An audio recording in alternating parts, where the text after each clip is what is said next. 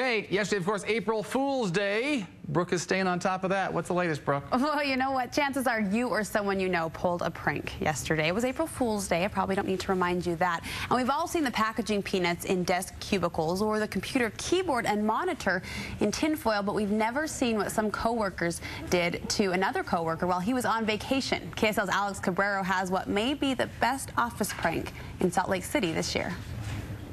It takes imagination to pull off something like this, even a little courage and probably permission from the office boss. And sometimes you just need plain old out-of-the-box creativity for a top-notch prank.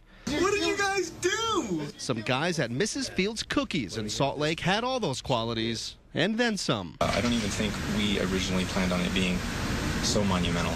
They've all researched the many office pranks you can find on the internet and pulled most of them on each other.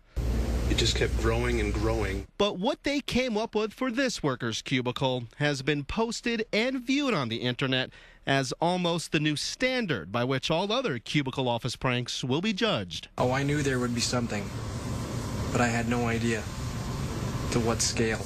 While Stuart Douglas was away on vacation, his coworkers began construction on his cubicle.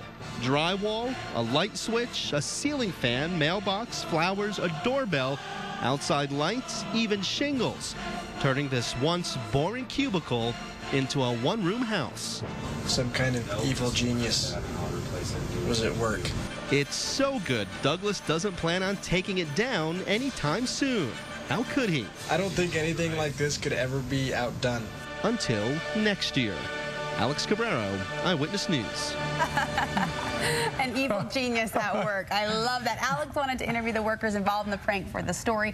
Mrs. Fields Corporate here in Salt Lake said they wouldn't allow it. However, when he talked to the workers on the phone, they said this will be the toughest prank to top. So if you'd like to see the video, you can go to KSL.com. And Alex himself can be a cubicle prankster. That was a fun story, though. Yeah, the little doorway. How does the guy get in the doorway into his cubicle there? That is unbelievable. It looks so real. Yeah. It's like every 5-year-old's dream playhouse right there in the office. You know, it was fun.